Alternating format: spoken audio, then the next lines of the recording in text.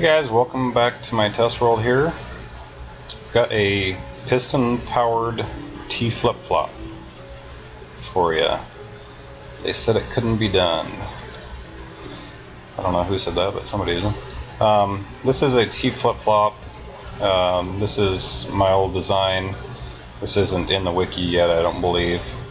What a T-FlipFlop does is it alternates output for each button press. So you push a button, that door opens, stays open, push the button again, door closes and stays closed. And we've recreated that here using pistons.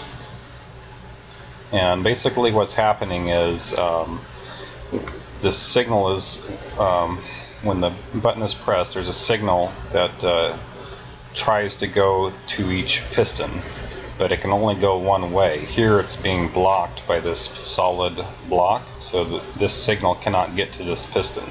It can only go through here where it's let through by the glass.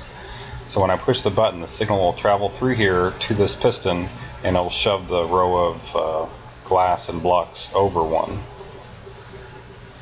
Now when I push it again, the signal cannot go this way. It can only go this other way to the other piston, so it shoves it right back.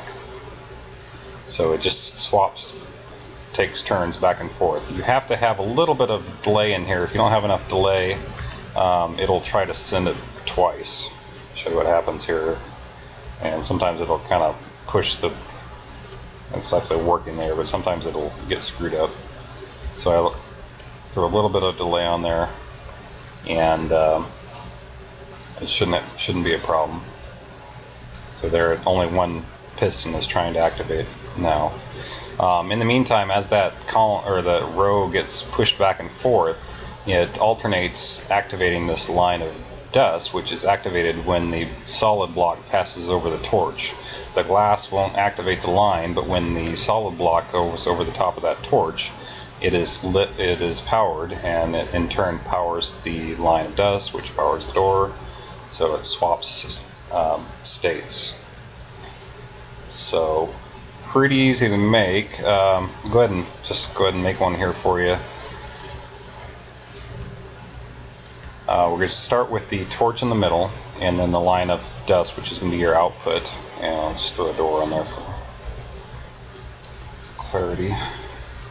So that's that part of it. We're going to need to have a block on top to activate or unactivate, and then we'll have glass on either side of that.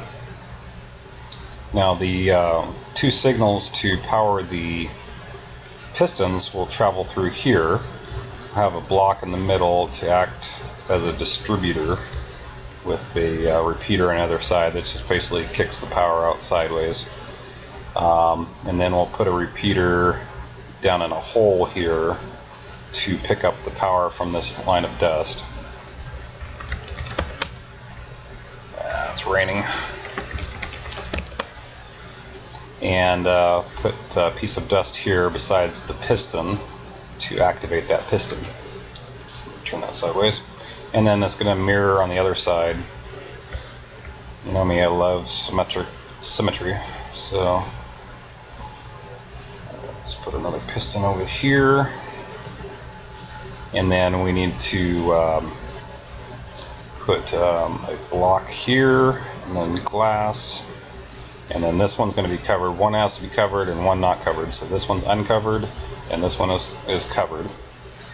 And I think that's it. Let me add on the delay here just for fun. And let's see if this actually works.